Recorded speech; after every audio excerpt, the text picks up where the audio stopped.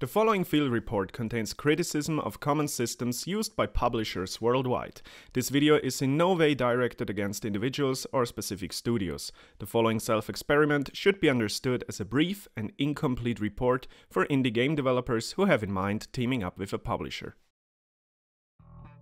As soon as you put a game you finished on any of the available stores for the world to discover, you might also start getting those, let's say, not trustworthy looking emails from publishers and others who claim to be one.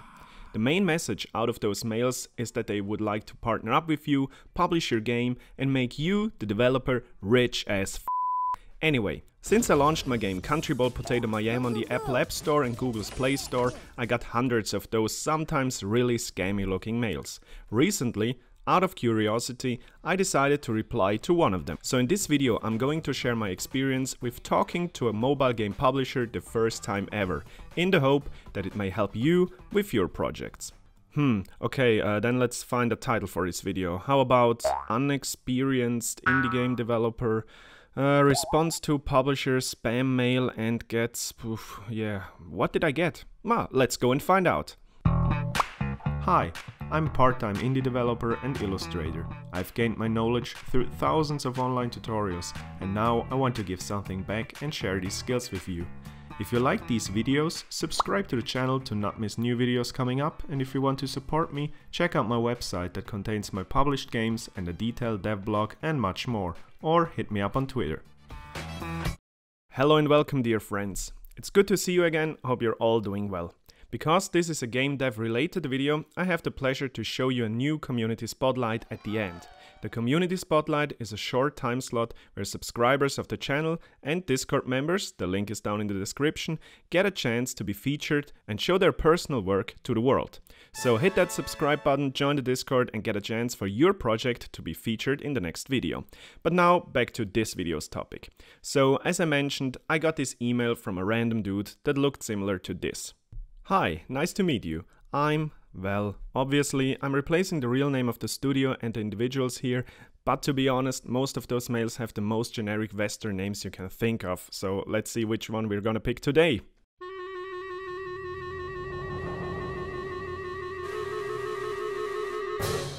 Hi, nice to meet you. I'm David. I work for publisher name. We are leading the charts with... And here comes a list of all the games they make, with over 99 trillion downloads. Well, I'm exaggerating here, you get the point, but let's dig a bit deeper into the text.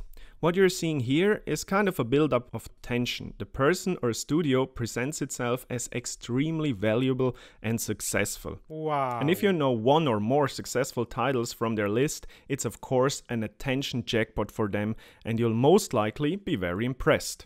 Now, the mail continues in most cases somehow like, I came across your game, in my case Country Boiled Potato Mayhem. I think it's amazing, or even just very cool stuff. When you read your game's name in such a message, you feel proud and happy. However, it's also clear that the title of your game is nothing more than a placeholder.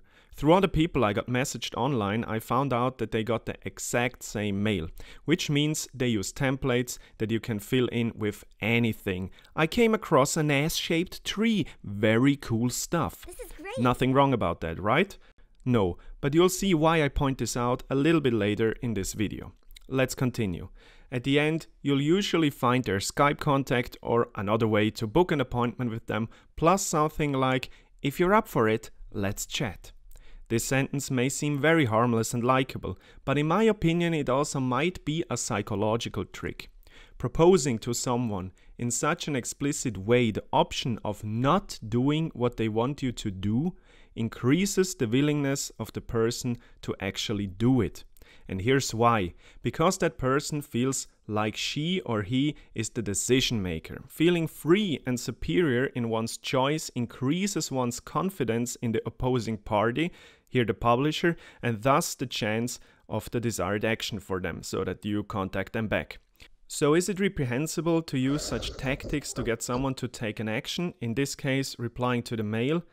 Absolutely not. It's a completely legitimate way of communicating to your advantage, but if you know about these little details, it's easier to not fall for it.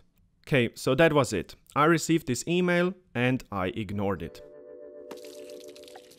Some days later, David wrote me again to check if I missed this last mail and if I would be interested in chatting. Again, I ignored it. Those kind of checking back mails are automatically sent to each address they have in their mailing list. But how did I even land on their mailing list? If you offer games online, you most likely have your support email up somewhere on the internet, so it's easy for potential collectors to find it. After I ignored David's second message, I received a third a few days later, again asking if it's possible to schedule a date for an interview. As David's studio is based in North America, he also offered to connect me to their European branch office so time zones wouldn't be an issue. I gave it a try and visited their website and found out that they really were one of the biggest players on the hyper-casual mobile market. Their website looked legit and they also had remarkable success with their games. Although most of those games look like they come straight out of clickbait hell. And I even knew many of them from in-game or web ads. If you want my opinion on those, best check out my game dev rap guys. Yeah, well, I promise you will regret it. After checking out their website, I was like, well, what do I have to lose? Maybe it's an opportunity. Maybe they are genuinely interested in my game. Maybe I can start being a full-time indie dev soon. By the way, if you are interested in what I do when I'm not sharing my experience with publishers, check out my devlog videos I upload on a regular basis. That would mean the world to me. I wrote David that I'd be interested in more information about cooperation opportunities and that I'd like to accept the invite. As they have an office in Germany, I'd prefer to talk to their team there. He kindly forwarded my mail to that dude in Germany, let's call him Adam. From all the available dates Adam sent me, I picked a 30-minute time slot already for the next day. The reason behind it was that I'd like to see if they had already played my game at that point, or they just contact as many game devs they can without really looking at the games or even playing them. And here's why. There are publishers, especially on the mobile market, that are interested in publishing or even buying a huge number of games, in the hope that one or two of them will become super successful, while the unsuccessful rest will be dumped. If that's the case, it's surely less efficient for them to invest time on checking all of those games out first. Coming back to what I mentioned before, that's also why they use these fill-in templates to flood the inboxes of potential game devs. And from the available time slots in Adam's calendar, I guess he's having many interviews with potential partners per day. I found out that they publish at least 5 games per month. Imagine, that's more than 1 title per week. Admittedly, I was already a bit biased. As you may already know from my other videos, I'm a lousy negotiator. That's why it's even more important to prepare well for the conversation, to be able to represent your own point of view and stand up for the game. Adam, the guy I was about to talk to, would most likely be a professional, trained to convince other people. Knowing that I had to learn at least the basics about publishing, I watched many videos available on YouTube about that topic. For you to start with, I recommend the following videos, which I'll all link down in the description. The creators share their experience and knowledge, which really helped me to prepare for this first encounter. The next day. It was about time for the chat, but Adam forgot about it. Nothing against him, such a thing is absolutely okay. It's not a brilliant start, but can happen to anyone, let's forget that, no bad blood. As part of the preparation, I also had a look at Adam's LinkedIn profile. And please don't get me wrong here, I'm aware that English is the language of game developers, and I adapt to it in my daily life, of course. However, since the studio has supposedly an office in a major German city, and I specifically asked to speak to someone who could explain the complex business guidelines to me in German, I was a bit disappointed that he couldn't help me out there. Neither he could organize an assistant. I can't say anything bad about the start of the conversation with Adam. He was friendly, funny, and also responsive to all my questions. I openly told him that this was my first time talking to a possible publishing partner and what my goals are in game dev in general. A pleasant conversation, but one that also gave me the feeling that Adam hadn't actually played my game. It seemed like he was flipping through the screenshots on the stores in parallel, asking about superficial details to make me feel like he had played it. When I asked why his studio had contacted me, he replied with, "We keep our eyes open." When it came to the publishing process itself and legal things, however, Adam began to speak very quickly and in abbreviations. I lost him while he was double timing and thought to myself, don't agree or even say yes as long as you don't understand what's going on. Adam finished and I asked him to explain me again the whole process a bit slower. And kind as he was, he did. I interrupted him every time I wasn't sure about what he said, and it started to get a little bit uncomfortable. I tried to sum up the whole process that he explained me, but again, English is not my first language, and Adam rushed through this in light speed. But from what I understood, this is the process.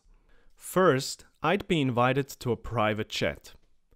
Second, I'd upload screenshots and explanations of my game to that chat. Third, they would make a prototype out of my game that already exists. Then they would send it to their peer group analytics professionals for testing the possible profit. Okay, then they would further elaborate that prototype, and only if this prototype seems to be successful and profitable, we would make and agree on a contract that includes selling my IP. Okay, let's sink this in for a second. From what I understood, in simple words, they would basically copy my game, test if people would be interested in spending money for it. If yes, they would continue in cloning my already existent game and give me the chance to sign their contract, including giving away my intellectual property regarding that game. In addition, Adam guaranteed me $100,000 if we reach that point. Okay, and what if we don't reach that point, or I don't sign that contract? Well, I think personally, I don't get paid, and they have a clone of my game. Because I watched that video from Thomas Brush, who advises never sell your IP, I confronted Adam with that statement, and he literally questioned that casual games even have an IP. I quote from my memory. If you look at all those hyper-casual games, they don't even have an IP. Everyone copies everything. And if you look at the market, that's indeed the case. My game also contains a game mode based on Flappy Bird, and I'm sure I didn't invent quiz games either, but hear me out. Selling your IP means in simple words, and I'm by no means a lawyer, and also it depends of course on the contract and how it's written, you sell all your rights to distribute your product and also to use images associated with it. Why would you do that except for, really a huge amount of money? Speaking of money, I of course downloaded some of their games beforehand to try out how they work, and what pops up in your eyes immediately is ads everywhere. I use ads myself to generate revenue. It doesn't matter how much you love game dev, if you want to make a living out of that passion, you need some sort of sustainable income. But Jesus Christ, you watch more ads in those type of games than you actually play. Do you want to make games like these? Maybe you really need the money, but are you willing to take the risk to not reach that contract step?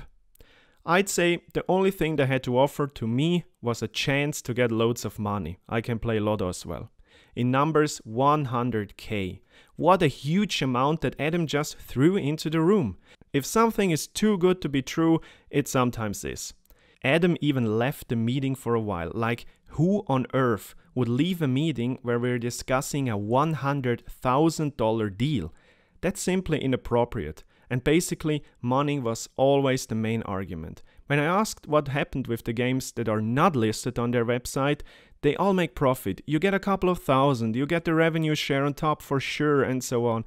I felt like Adam was no longer patient and on a rush to his next appointment with another game dev who dreams to see his or her game played by millions on the planet.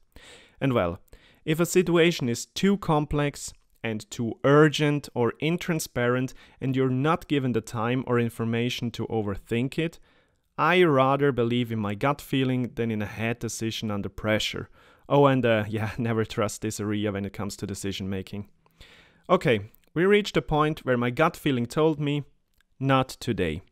Thank you, Adam. It was a pleasure to talk about a possible collaboration.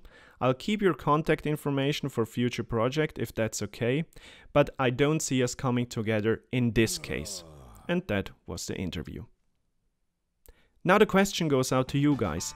Am I just too critical of such publishers and completely misjudged the whole thing and I will remain a poor-ass part-time indie dev?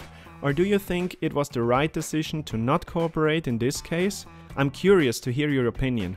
Would you sell your IP? Let me know in the comments.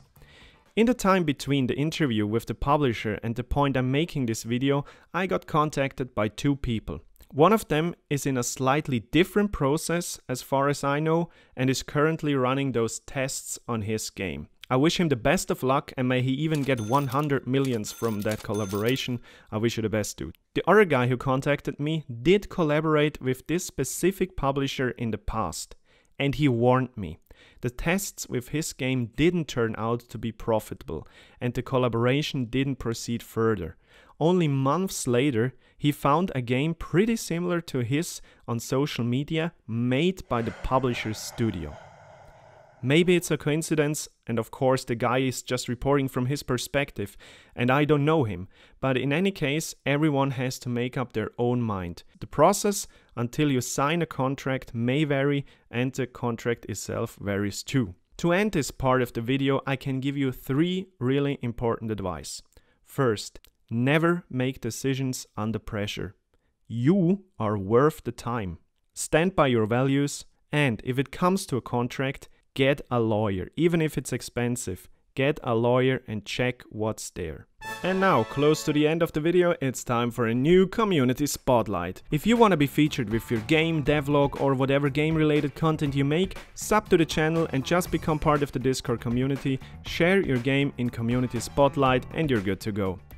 And today, here's Save the Sun by Barrow Games. This game is a pixel art space puzzle platformer where you use gravity and magnetism to solve puzzles and hopefully, in the end, find a shiny little piece of the sun that got stolen by some nasty aliens. You'll need your brain cells because although the levels start easy, they get more and more challenging after a while. The game is made in Unity and it's available for Android on the Google Play Store. So I recommend you support Barrow Games and give Save the Sun a try. Okay, that was it. I hope this video was interesting to watch. If you like what you saw, consider giving a thumb up and subscribing, which helps to grow the channel. From my side, I can only say have a great week everyone and see you next time in the next video. Cheers!